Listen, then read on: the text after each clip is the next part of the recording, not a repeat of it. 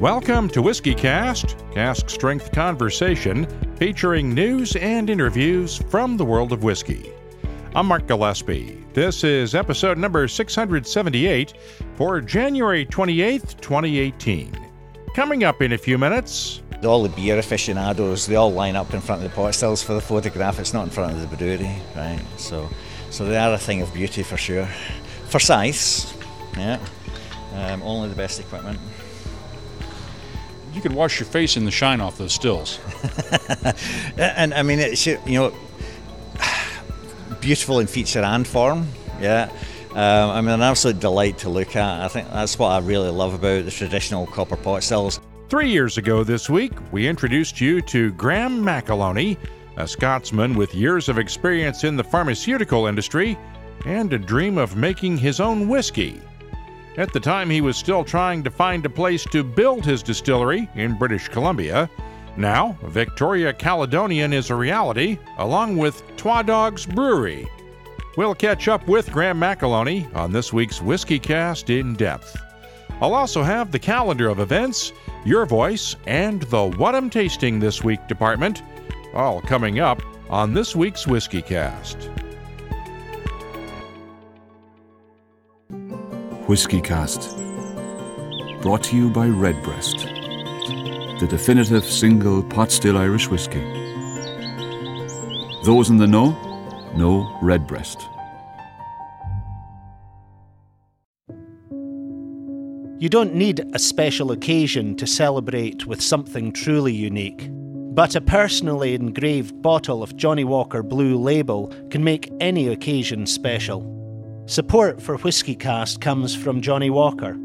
Visit johnnywalker.com to find out more about engraving options near you. Let's get started with the week's news. It's brought to you by Highland Park. Let's update the top story from last time around. British Columbia's cracked down on 4 Scotch Malt Whisky Society partner bars and the seizure of the Society's whiskies. British Columbia Attorney General David Eby told reporters Friday that changes may be needed in the province's liquor laws.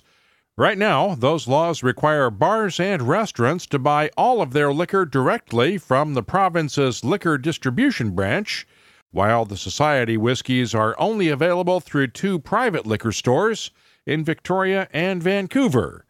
Those private retailers have to buy all of their inventory through the province as well, but if the buyers for the BC government's liquor stores choose not to stock a specific product, it's not legally available to bars and restaurants. Eby has appointed an advisor to review the province's liquor laws and work with bar owners, but according to the CBC, he said, quote, "It's an issue of law reform, and that law reform has not happened yet," meaning no change in the current policy for now. We're starting to get the latest tourism numbers from around the whiskey world for 2017. The Kentucky Distillers Association announced this week that visitor traffic along the Kentucky Bourbon Trail grew by 12% during 2017 from 2016. That includes both the main Bourbon Trail and its 10 visitors centers, along with the craft tour's 13 smaller distilleries. Nearly 1.2 million people stopped at the 23 distilleries last year, with visits to the large distilleries up by almost 6%. The craft tour was up by 43%, and Adam Johnson of the KDA credits a change in Kentucky state law that took effect last year for at least part of the growth. Being able to have cocktails now and have buy the drink has really been a big deal for us.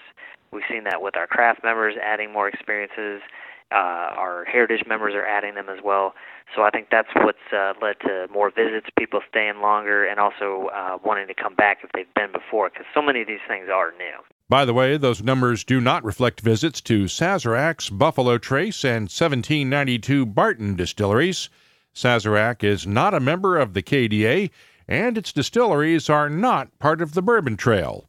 Buffalo Trace had an 18% gain in visitor traffic last year, breaking the 200,000 mark for the first time. Sazerac has not yet reported visitor numbers for the 1792 Barton Distillery in Bardstown. Over in Scotland, Diageo reported a 15% increase in visitors at its 12 distilleries that are open to the public, with more than 440,000 visitors. Kleinleich Distillery in Brora had the biggest year-over-year gains, with more than 8,500 visitors, for a 127% increase over 2016. The 12 Diageo visitor centers will be open for free on February 8th, 10th, and 11th, as Diageo celebrates International Scotch Day. That's not all. Irish distilleries also reported a double-digit gain in visitors during 2017. The Irish Whisky Association reports 814,000 people visited the 12 distillery visitor centers. That's up 11% from 2016. That number is likely to show a sharp gain in 2018, as several visitors centers that opened in the middle of 2017 report full-year numbers for the first time. That includes the revamped Jameson Distillery Bow Street and the new Pierce Lyons Distillery in Dublin, and as several more new distilleries open up around Ireland. Back to Kentucky now for a second. The KDA's Kentucky Bourbon Affair each June is one of the events that has helped boost tourism numbers along the Bourbon Trail. This year's Bourbon Affair is set for June 5th through the 10th, but tickets are expected to go on sale as early as this week. Adam Johnson of the KDA also coordinates those ticket sales. The reason we're kind of nebulous about it is it kind of depends on our golden ticket stuff. We got to get those knocked out first because they kind of get priority over tickets. That's part of the advantage of getting a golden ticket. So once we get them squared away, flip the switch and buy a la carte all you need. When will the golden tickets go on sale? Well, we're shooting for probably Tuesday or Wednesday next week, and that's a scoop for you. So hopefully we can. That is as you can imagine, a very, very busy 48 hours for us. And once we get those guys squared away, we flip the switch there. So I anticipate late next week. Keep an eye on the Bourbon Affair's social media timelines and its website this week for more details. We have a link to the website on our calendar of events page at whiskycast.com. And one more note out of Bourbon Country. Last September's inaugural Bourbon and Beyond Festival in Louisville that combines bourbon and music was a success. So much so that the promoters have signed a deal with the city to hold the festival at Champions Park each year for the next 10 years. This year's festival will be on September 22nd and 23rd. In other news, plans for Edinburgh's first malt whiskey distillery in almost a century are coming along well. Local officials have already granted planning permission for the project, which will see the old engine shed site turned into a distillery and visitors center. While longtime Scotch whisky veteran David Robertson has been the face of the project so far, Canadians Kelly and Rob Carpenter have been the force behind it. They also own the Scotch Malt Whisky Society chapter in Canada, and in between phone calls the other day with lawyers on the British Columbia issue, Rob Carpenter gave me an update on the distillery. The project is from our perspective, shovel ready. We're already submitting for building warrants from the city. As you said, we've got planning permission. The one thing that we need to finish up is our fundraise, and we feel we are in a very good position to get that done by the end of March. What are you still looking to accomplish? Are you still just trying to get all the I's dotted, the T's crossed, and everything for on the paperwork? Pretty much. That takes a bit of time. It takes a bit of, we've got a number of private investors involved, so it just takes some time to corral everybody and, make sure the money's in, the legal documentation's done. So we're in that process from our perspective. And we should be getting on with construction in April, May, and opening about a year later. We're very excited. How did you guys get involved with this? Because I didn't know for the first year or so that you two were involved in it. Well, I had a day job to protect at the time, but I get bored easily, and this has always been something I've been interested in. David Robertson and I have talked about doing projects for years and have worked on a few things over the last 10 years, honestly, and then just the idea of doing this in the center of Edinburgh, capturing all those tourists, which is terrific for the brand awareness, and not to mention cash flow, is just makes so much sense. So we're really excited that it's come along so well. We'll keep you updated as work moves ahead on that project. On that note, the owners of the John Krabby Scotch whiskey brand have submitted an application for planning approval to build their own distillery in Edinburgh's Granton neighborhood. Halewood International is also relaunching the John Krabby brand next month with new 8 and 30-year-old single malts from undisclosed distilleries. John Krabby was best known as a whiskey blender back in the day, but Halewood Managing Director David Brown wants to focus the brand on single malts at first. This week, the Wall Street Journal sent whiskey lovers on the internet into orbit with a report that Diageo had been secretly plotting to challenge hundreds of years of Scotch whiskey tradition with some ideas that pushed the envelope a bit. One of those ideas was to use tequila casks in finishing, while another was to create what Diageo's internal documents acquired by the Journal called a Scotch whiskey infusion category for flavored or low-alcohol blends bottled below the legal minimum for whiskey of 40% ABV. Let's clear up a couple of things. One, there is nothing in the UK or European laws that would ban the use of ex-tequila casks in finishing. Those laws only specify that oak casks have to be used and don't impose any restrictions on what they might have been used for before. However, the Journal reported that Scotch Whisky Association Legal Affairs Director Alan Park rejected the tequila barrel idea. While not giving the actual reason, the SWA usually rejects ideas like that on the grounds that something is not part of the traditional practice of making Scotch whiskey. We also need to make it clear that the SWA does not have any actual enforcement power over the industry. While it has a lot of sway, the only thing it could do would be to bring a lawsuit challenging the practice as a violation of UK and European laws and let a judge rule on it. While Diageo would not make anyone available for an interview, they did pass along this response via email, and I'm quoting now, "Scotch is the most important category for Diageo, and we have an unwavering commitment to the integrity, long-term success, history, and tradition of the category. As champions of Scotch, we are always looking at ways to innovate to both protect and secure the future success of the category. In doing so, we work with the Scotch Whisky Association on a range of ideas that seek to strike a balance between tradition and innovation in a way that ensures consumers get the great products they want. We will never compromise on the quality and integrity of Scotch." The Journal's article also cited Eden Mill Distillery in St. Andrews, where founder Paul Miller says the SWA rejected his idea to use chocolate malt in distilling his whiskey back in 2016. Once again, let's do some clarification that the Journal neglected to mention. Chocolate malt does not have any chocolate in it. That's the term given to malted barley that has been roasted during the drying process. And in this case, chocolate refers to the dark brown color, though the roasting does bring out some additional flavors. Scotch whiskey distillers have been using chocolate malt for many years, with Glenmorangie Signet being one of the prime examples. In that case, it's used along with regular malted barley, and not all on its own. You have to keep in mind that most Scotch whiskey makers who want to try something unusual generally do reach out to the Scotch Whisky Association first for advice. But once again, the SWA is not the final interpreter of the laws on Scotch whiskey. And speaking of Glenmorangie, we're getting the first look this week at this year's private edition release. Speos is Scots Gaelic for spice, and the whiskey is matured in American Oak ex-rye whiskey casks.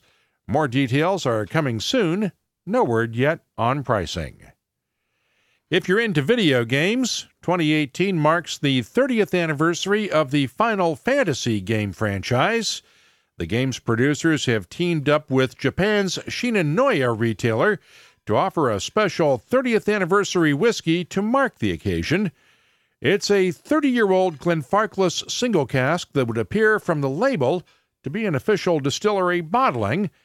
But I have to note that when I contacted George Grant of Glenfarclas to find out more, he didn't know anything about this one. Pre-orders are available online from Sheena Noya at $330 a bottle. You may hear online about another rare Kurosawa bottling that's hit the market. Poland's Wealth Solutions has bottled a cask of 51-year-old Kurosawa from 1964 that is said to be the oldest Kurosawa single malt ever bottled. The announcement came this week. Only 48 bottles were produced, and every single one of them was sold in advance to Wealth Solutions clients. No word on pricing. There are two other Kurosawa bottlings that are more widely available, but not by much. The Whisky Exchange in London is following up on last year's release of the two Golden Geisha Kurosawas with two Emerald Geishas, a 33-year-old sherry cask and a 35-year-old bourbon cask. 170 bottles of the 33-year-old and 265 bottles of the 35-year-old will be available through an online lottery that ends on February 4th. Both will sell for £3,750 each. That's around $5,300 U.S. And finally, we bring you the story of Jack Reynolds, and we should all age as gracefully as Jack has. He's 105 years old, and according to Metro News in the UK, just went rappelling from the ceiling of a warehouse because he could. And last year he set a world record for being the oldest person ever to ride a roller coaster. Now, what does that have to do with us? Well, his daughter Jane told Metro that Jack puts whiskey in his tea every morning and has 2 shots of the famous grouse in a glass with lemonade every night. He also makes sure that his family members have a dram when they have a cold, and said that's his medicine, and it's not done him bad. Sláinte, Jack. And since I've been fighting a cold this week, after flying home from British Columbia, I think I'll take Jack's advice. You can keep up on the latest whiskey news all week long at whiskycast.com. The news is brought to you by Highland Park. Now, you've probably tried the Highland Park core range, the 10, 12, and 18-year-old single malts, along with Valkyrie, Magnus, Full Volume, and their other regional offerings. But if you're traveling, make sure you take a close look in the duty-free shop. For instance, the World of Whiskies shop in Edinburgh's airport will debut a new 14-year-old Highland Park single cask edition this Wednesday. It's from a refill sherry butt, bottled at 59.9% ABV, and will sell for £129. That's about $183 a bottle, and you'll only find it at Edinburgh Airport. Of course, you can find out more about it at highlandparkwhiskey.com. You don't need a special occasion to open a bottle of Johnnie Walker Blue Label. But when you have a special occasion, why not celebrate with a specially engraved bottle of Johnnie Walker Blue Label? Here's how one whiskey lover celebrated his team's recent success. He arranged to have 108 specially engraved bottles of Johnnie Walker Blue Label made for his co-workers. You might say he hit a home run. Just like a perfectly executed double play, Johnnie Walker Blue Label is smooth and well-rounded, and unlike a trophy, never needs polishing. Support for WhiskyCast comes from Johnnie Walker. Visit johnnywalker.com to find out more about engraving options near you. Johnnie Walker Blue Label Blended Scotch Whisky, 40% alcohol by volume. Imported by Diageo North America, Norwalk, Connecticut. Please drink responsibly. The latest episode of the WhiskyCast Tasting Panel podcast is out now. We gathered this month's panel the other night in Victoria at the end of the Victoria Whiskey Festival, and they tasted an eclectic flight of whiskeys: the Bernheim Wheat Whiskey from Kentucky, Penderyn's Madeira Finish from Wales, the Glenglassaugh Revival Single Malt from Scotland, and Nikka's Coffee Malt from Japan. You can download the WhiskyCast Tasting Panel at iTunes or wherever you get your podcasts from, and of course at whiskycast.com. The WhiskyCast Tasting Panel is brought to you by the Whiskey Exchange. Let's open up the inbox now for this week's Your Voice. It's brought to you by Lot 40. The outcry over last week's seizure of Scotch Malt Whisky Society whiskies from 4 British Columbia bars went global over the last few days as word of the raids spread. As we've reported, the whiskeys were seized because the bars sourced them through privately run liquor stores in British Columbia instead of the province's own liquor distribution branch, even though those private stores had to order them through the province in the first place. Andre Girard of Quebec posted this on our Facebook page: "The whiskey wasn't illegal when it was time to pay the taxes to the government." Spencer Jacobson posted, "Sad news about the raids. I hope someone gets to finish those bottles because the tax was paid." Daryl Fitzgerald posted this note: "Liquor laws so outdated for today's society in Canada. Was in Italy and asked to have a case of good wine shipped and was told by the winery that Canada is the only country in the world they will not and cannot ship to. Really, greedy provincial governments get taxes on each bottle sold. They should just waive the bottle purchase taxes by the bars and have the tax collected at the bars. Will certainly induce a much broader choice of booze that bars can offer. The government buyers have no balls or imagination when it particularly comes to good single malt whiskey. Would benefit all." From Europe, Marguerite Marie posted this: "What a nightmare! Government-controlled stores sounds so much like East Germany in the 80s. It's hard to believe that such things can happen in a modern, liberal society." And Whiskey Daddy at Jotterface on Twitter posted this: "I think this could be resolved by opening up the government system to more suppliers. With more choice, less temptation to go to the secondary market. Also, probably difficult to ascertain whether tax has indeed been paid. In the UK, we have these stamps to prove it."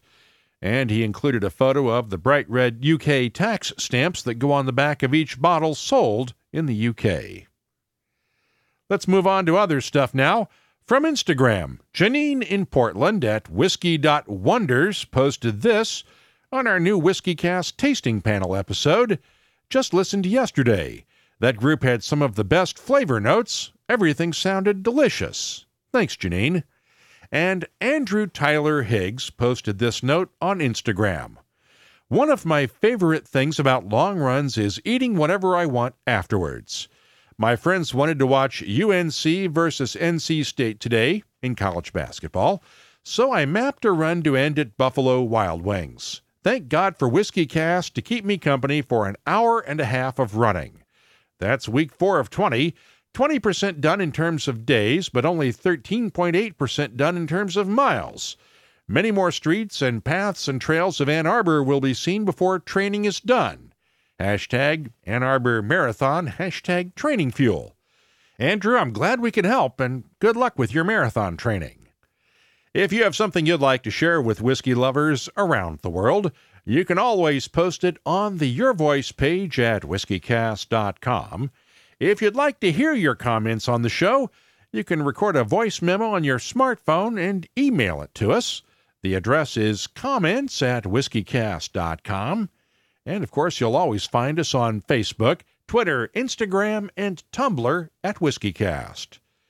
This week's Your Voice is brought to you by Lot 40, Canada's award-winning 100% pot still rye whiskey. Lot 40, unapologetically Canadian. Please drink responsibly. Time now for the WhiskyCast calendar of events.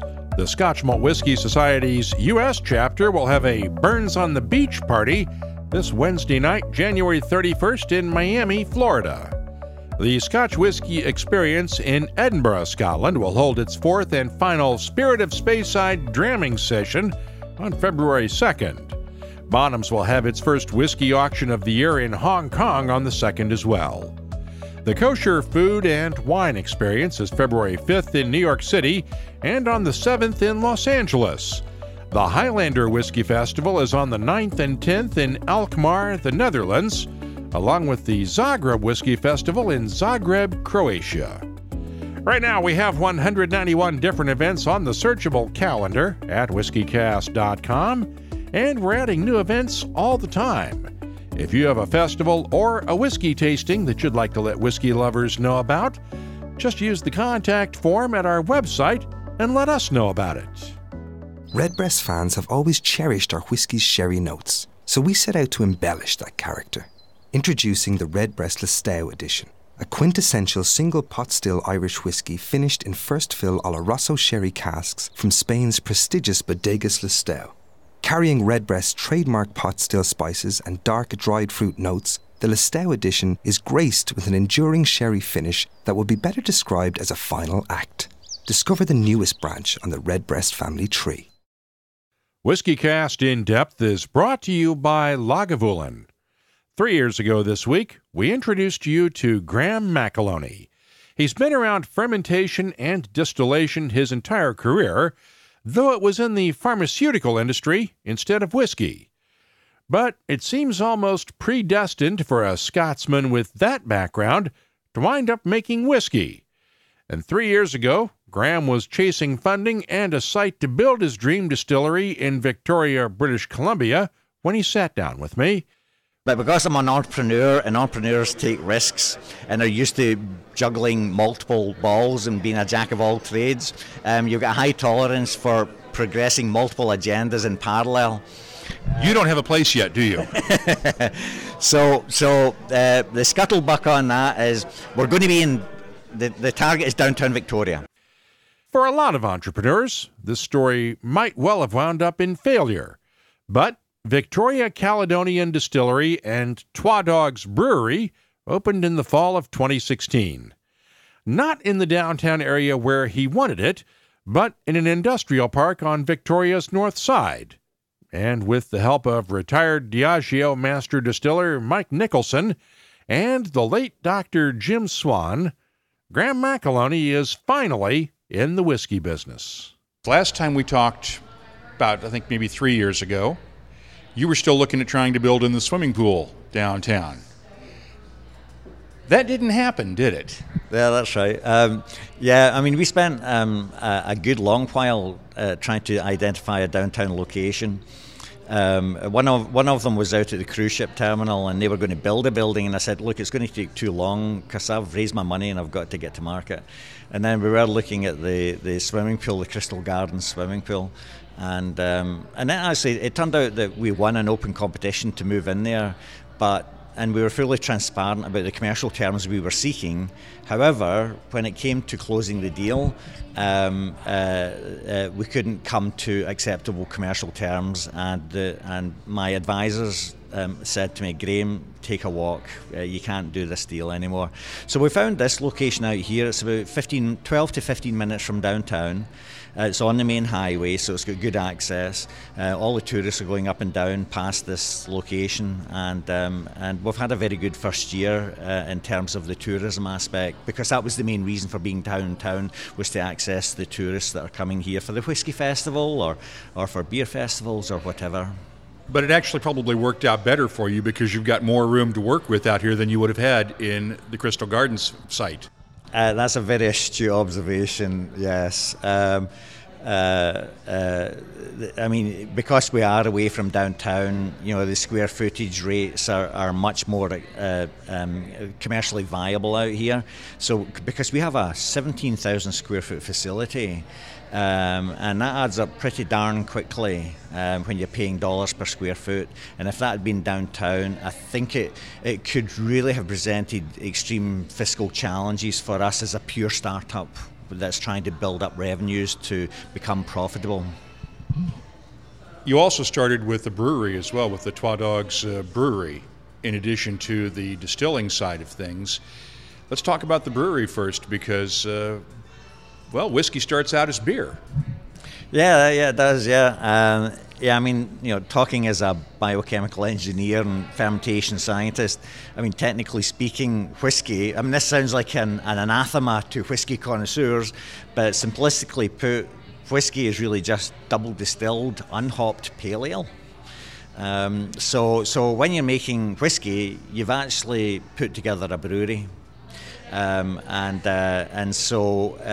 again, having worked with Dr. Jim Swan, bless his heart, passed away recently, and master distiller Mike Nicolson for 18 different Diageo distilleries. On the beer side, we've brought quality people in there.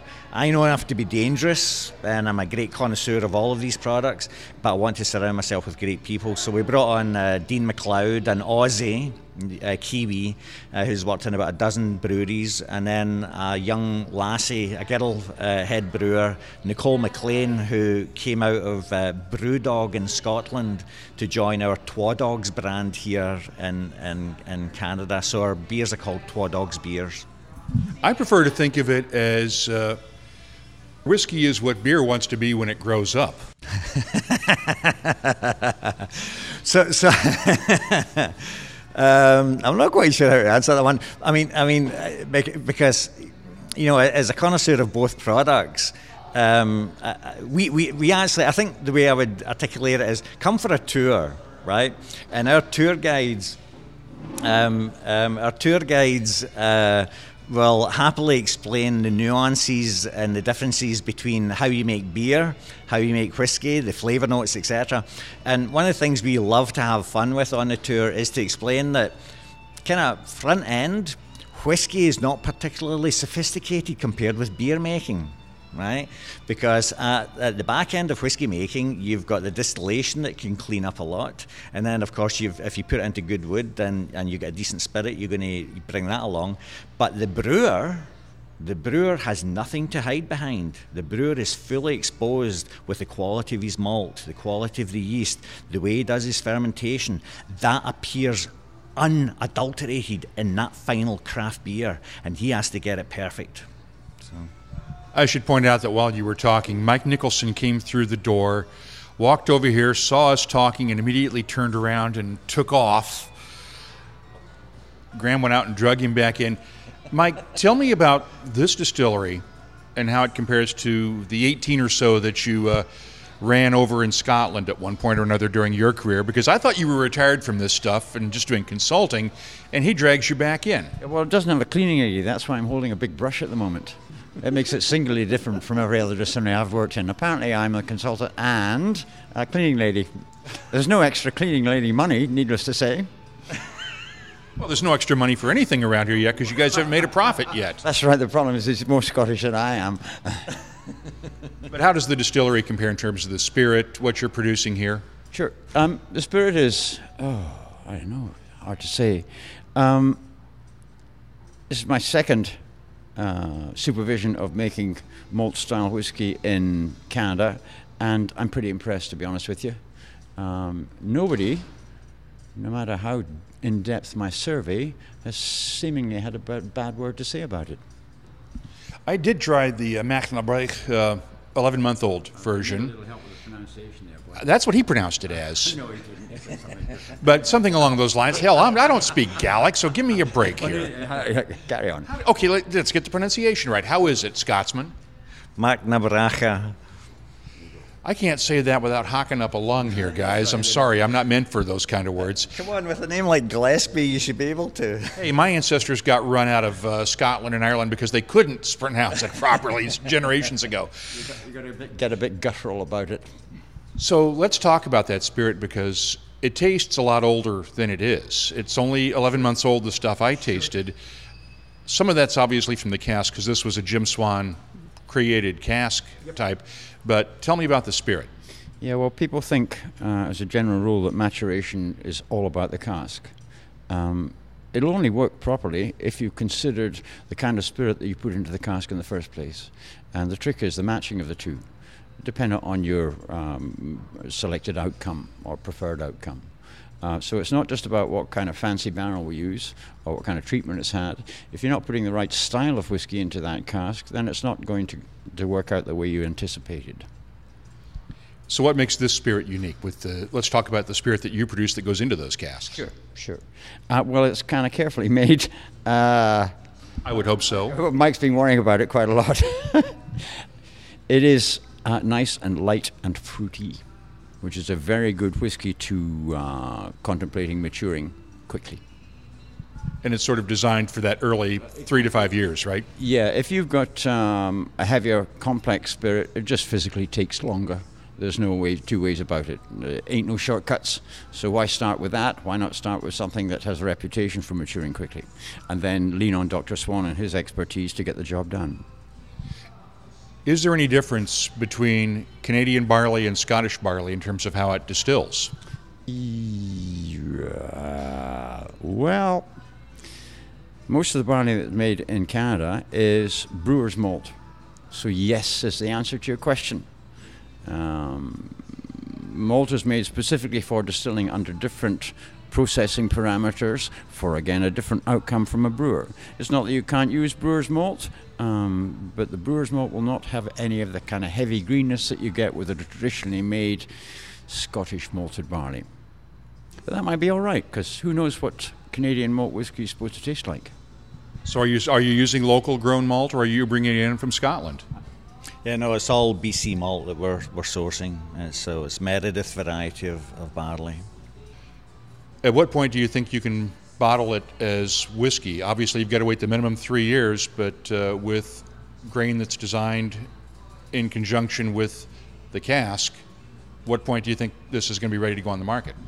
So, with due reverence to great people like Mike Nicolson and Dr. Swan, we've been tentatively moving forward with when should we do this, because at one point Dr. Swan had said to me, Graeme, in the past I've gotten product ready to bottle in 3 years. For you, because I'm getting better each time I do it, we'll have it in 2 years. And I was really quite surprised and shocked by that statement from a modest man, right? He wasn't a brash man, right?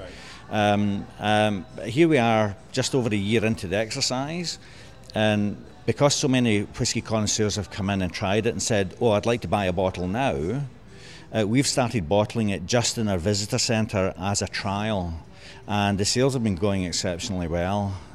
So that's kind of emboldened us to think, okay, we don't want to diminish the quality standard that we're trying to accomplish by going to market too soon, but certainly, people have been have received it exceptionally well. So. And you sell it as spirit instead of whiskey? Yeah, so we call it single malt spirit, yeah. And Mac na Bracha actually means son of malt, so it's a kind of a euphemism for immature whiskey. Where do you take this spirit in the future going forward in terms of cask styles, in terms of playing with it to come up with some different flavors and come up with more than just the one whiskey over the time, Mike? Well, my job as a distiller is to make the whiskey the same all the time, so the big variable is casks. So, once upon a time in the old country, American wood and sherry wood, that was it.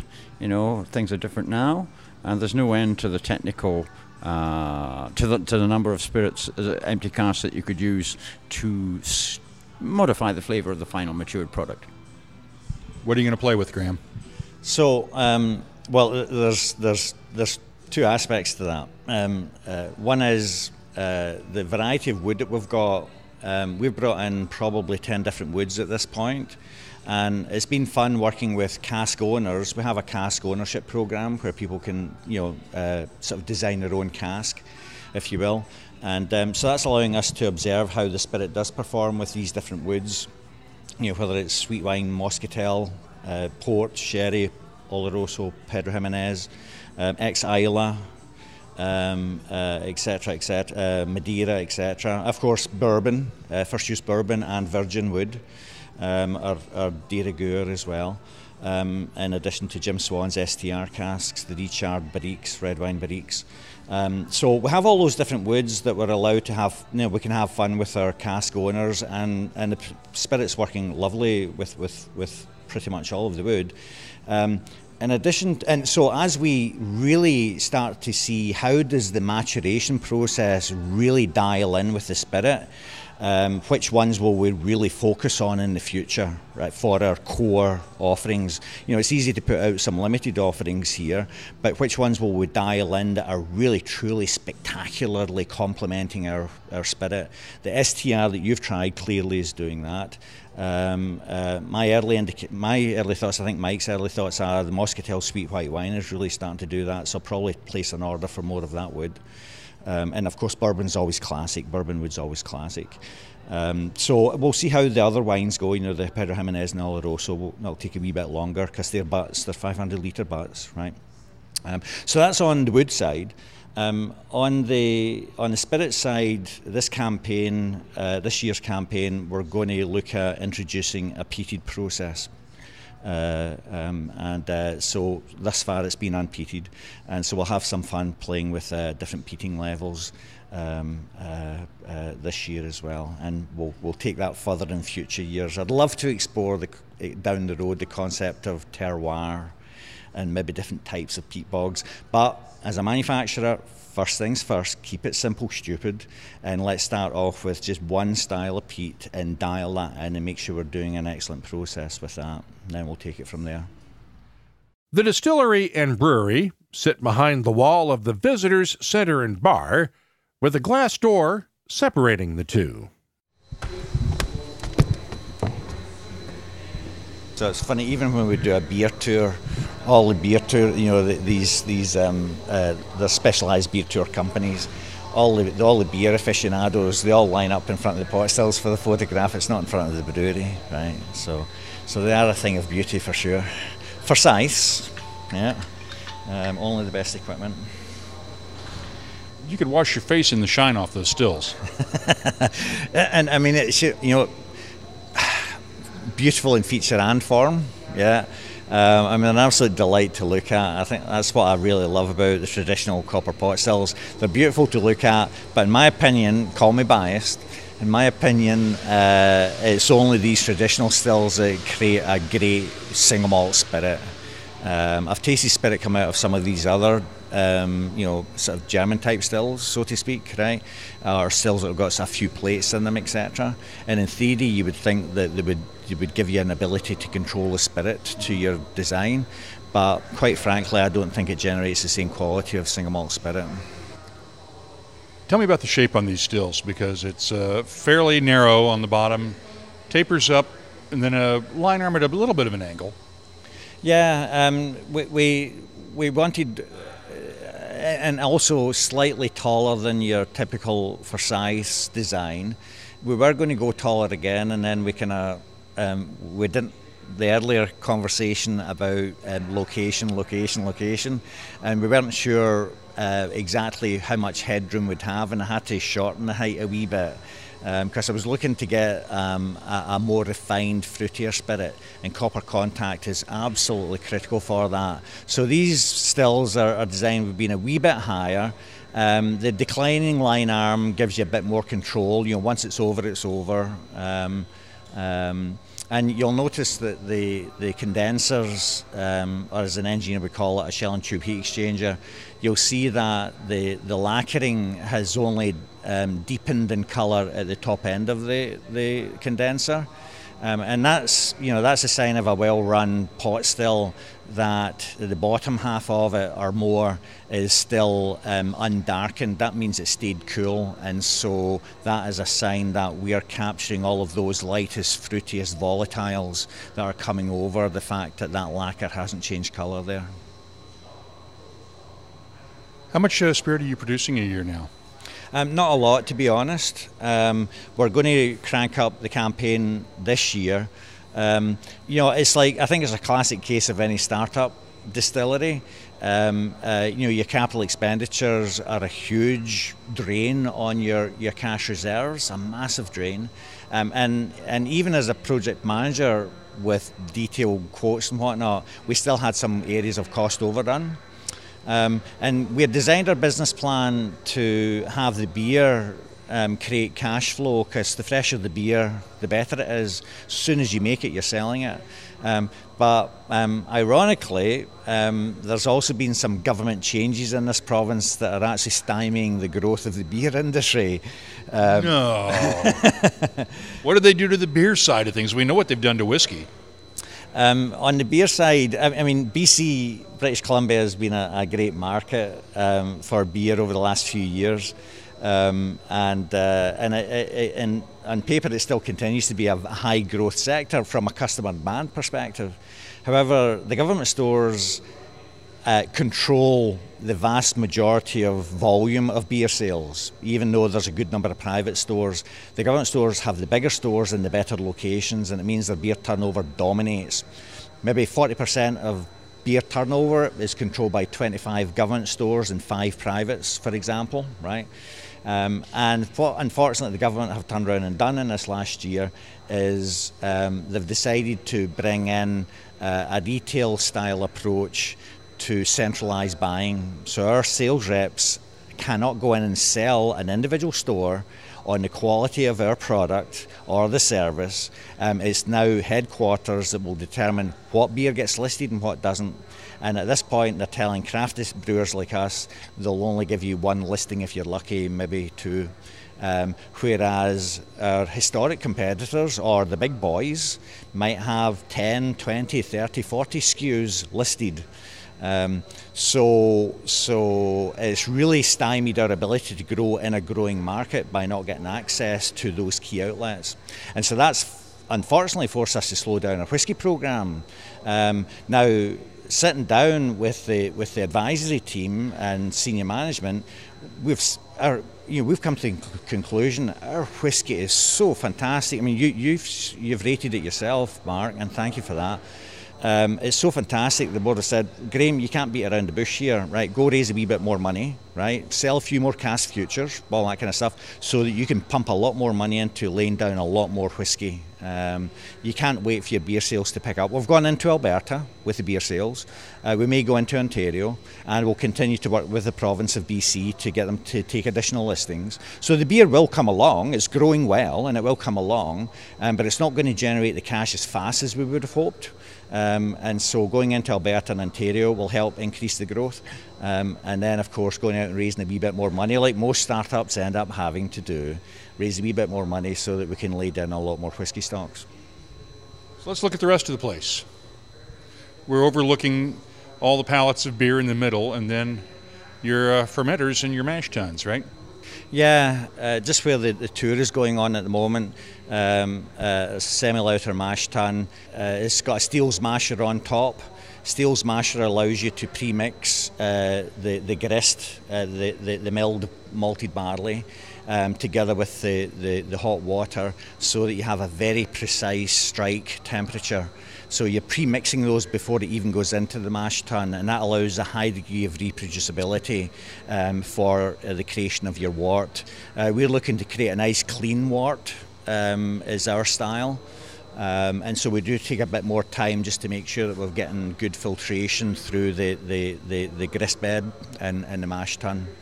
Like any traditional Scottish process, we're doing single malt whisky, and with our tagline is traditionally made by Scots, right? I'm a Scot from my accent. Mike Nicolson, we talked to earlier, obviously Scottish, and then the legendary Dr. Jim Swan was Scottish too. And so we chose to follow a traditional Scottish process. So from there, it's basically the raw wort is going straight into the fermenter. We use a Lallemand yeast to inoculate. It's a dried yeast, and we'll run it for about 70 odd hours. Get it nice and fruity, and then transfer over an 8% wash over to the wash still. So our charge in the wash still is 5,000 litres. Typical process again takes it up to 25% ABV. And then when you charge the spirit still, you'll charge that 25% low wines into the spirit still together with the 4 shots and feints from the previous batch, up to about 40% ABV charge in the spirit still. That's a 3,600 litre spirit still. We do. I'm not at liberty to disclose the details of our cut, but suffice it to say we do quite a narrow cut, and it's a very patient distillation because we're looking to maximise copper contact to really break down the big heavy congeners that are very rough and take longer to mature out in the wood to create a lighter, fruitier spirit. So you're running it low and slow? Correct. And we'll leave it at that. Yes, absolutely. Yeah, and I'll let you try some of the new make a wee bit later on. If we've still got some sitting in the spirits receiver there, we'll pour a wee bit and let you try it. Okay. Do you have room to expand if you decided to down the road, 5-10 years down the road, if demand hits? I'm kind of hoping that might come sooner rather than later. Call me naive, right? I mean, we're really chuffed. Chuffed is a Scottish term, maybe. We're really super excited about the quality of the spirit and the prospects for how it will grow in the marketplace. And so we will be laying down a lot more whiskey, as we talked about earlier, spirit, as we talked about earlier. But in addition to that, we've actually just started a campaign, a promotional campaign to put out contract manufacturing of whiskey. Because in 2 previous lives, I actually did contract fermentation, and I really perceive, akin to the craft beer market, that the craft whiskey market, a lot of people want to get into craft distilling, but they can't afford the capex, the capital expenditures, or in order to raise that money, they need maybe to have some initial product to convince people they can make something good.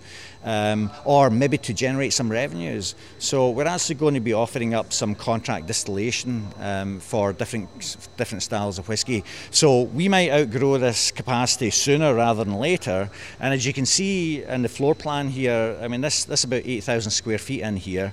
And you can see that we've actually got ample room, if we ever have to be able to put in an additional pair of pot stills and add more fermenters and washbacks across the back wall.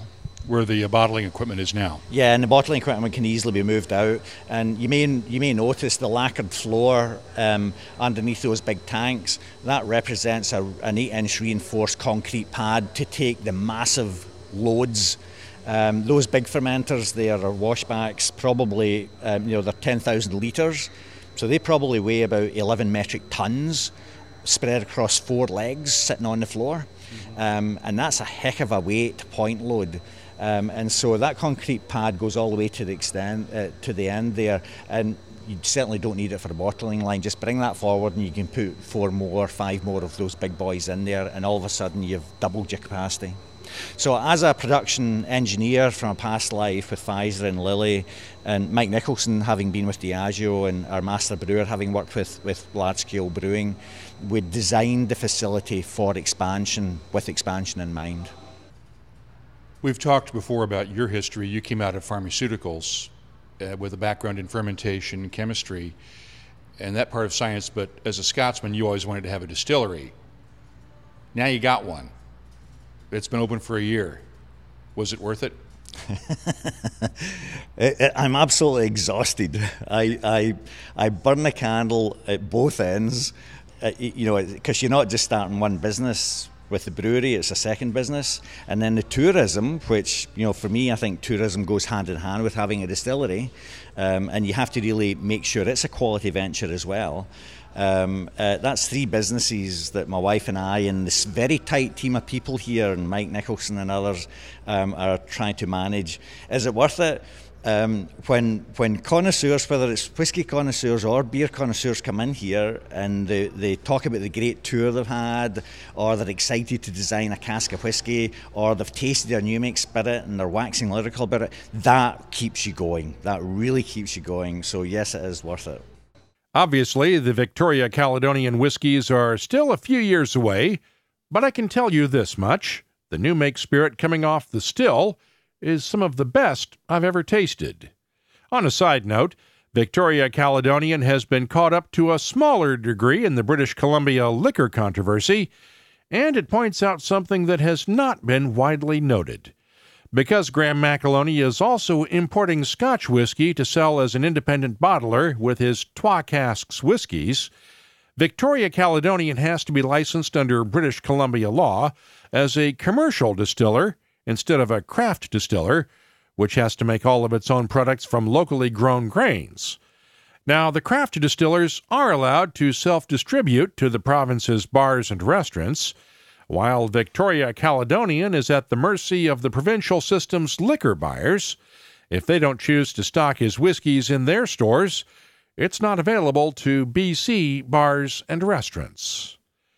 That's this week's WhiskyCast In-Depth, brought to you by Lagavulin, Isla's legendary single malt. Look for the classic Lagavulin 16-year-old, the Lagavulin Distillers Edition, and the new Lagavulin 8-year-old at a whiskey shop near you. And find out more about Lagavulin at malts.com. The What I'm Tasting This Week department is brought to you by Heaven Hill Distillery. It's probably obvious, as you might be able to tell from my voice, but I've been fighting a cold since I got back from Victoria this week. But I had the chance to taste that Victoria Caledonian, an 11-month-old Macaloney single malt spirit before I headed out to Victoria. It's bottled at 50% ABV and matured in Dr. Jim Swan's specially treated red wine barriques that have been scraped, toasted, and recharred. The nose is fruity with notes of peaches, red apples, red grapes, a hint of brandy, muted spices, and a touch of molasses cookies with a nice balance. The taste is thick and chewy with good fruity notes at first. Then the spices come alive with clove, white pepper, and cardamom notes that last through the finish, which is medium length with those lingering spices and hints of tree fruits in the background. It's young but has a lot of promise for the future, and I'm scoring the Macaloney single malt spirit from Victoria Caledonian an 87. And no, I did not adjust on the points for the degree of difficulty in pronouncing the name. By the way, they are bottling new batches of it for sale at the distillery. The current version being served there is now about 13 months old. Now, one of the whiskeys that did very well in last week's Canadian Whisky Awards was the Caribou Crossing Single Barrel from Sazerac. It's bottled at 40% ABV, and the nose is nice and sweet with tree fruits, vanilla, and a touch of marshmallow, while the taste has a great balance of peaches, citrus fruits, and subtle spices. The finish, it's nice and long. I'm scoring the Caribou Crossing Single Barrel a 92. I'll have more tasting notes in just a minute, but first, this week's tasting notes are brought to you by Heaven Hill Distillery, the makers of Whiskey Advocate's 2017 Whiskey of the Year, Elijah Craig Barrel Proof. This 12-year-old barrel-proof bourbon was pitted blind against competition from around the globe and was consistently ranked number 1 by the magazine's testers. Meet the whole Elijah Craig family at heavenhilldistillery.com. Think wisely, drink wisely. When I hear people complain about no-age statement single malts, as soon as I remind them of the Aberlour Abuna, that's usually enough to quiet them down. Batch number 55 is the most recent bottling of Abuna, and it's bottled at a whopping 60.9% ABV. Despite that, it's very drinkable neat with a nose full of toffee, manuka honey, figs, dates, and muted spices. The taste is thick, chewy, oily, and yet still has some sweetness to it with touches of honey and ginger. Then the spices kick in with clove and white pepper. The finish is long, aromatic, and warm with gently fading spices and a touch of honey sweetness. Abuna gets better every time I taste it, and I'm scoring batch number 55 of Aberlour Abuna a 93. I'm adding these tasting notes to our searchable list of nearly 2,100 different whiskeys from around the world at whiskycast.com. That's also where you'll find links to the latest episode of WhiskyCast Virtual Tastings and our WhiskyCast HD video podcasts, along with the latest whiskey news, events, and much, much more, including our list of whiskey clubs around the world and a complete archive of past episodes. Let's keep the cask strength conversation going all week long. You'll find me on Twitter, Facebook, Instagram, and Tumblr at WhiskyCast, and my email address is comments@whiskycast.com. You don't need a special occasion to celebrate with something truly unique, but a personally engraved bottle of Johnnie Walker Blue Label can make any occasion special. Support for WhiskyCast comes from Johnnie Walker. Visit johnnywalker.com to find out more about engraving options near you. WhiskyCast, brought to you by Redbreast. the definitive single pot still Irish whiskey. Those in the know Redbreast. WhiskyCast is a production of Cask Strength Media, copyright 2018, and comes to you each week from the charming, yet regrettably dry town of Haddonfield, New Jersey. I'm Mark Gillespie, reminding you that when you drink, please drink responsibly. Thanks for listening.